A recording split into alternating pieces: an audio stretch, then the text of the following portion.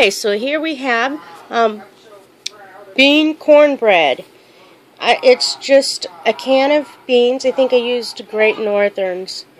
A cup of cornmeal, a half a cup of whole wheat flour, a pinch of baking soda and a pinch of baking powder, and just the liquid with the beans mostly. And I think I might have had to put an eighth of a cup or a quarter cup of almond milk in it because it looked a little bit thick, but it turned out pretty good.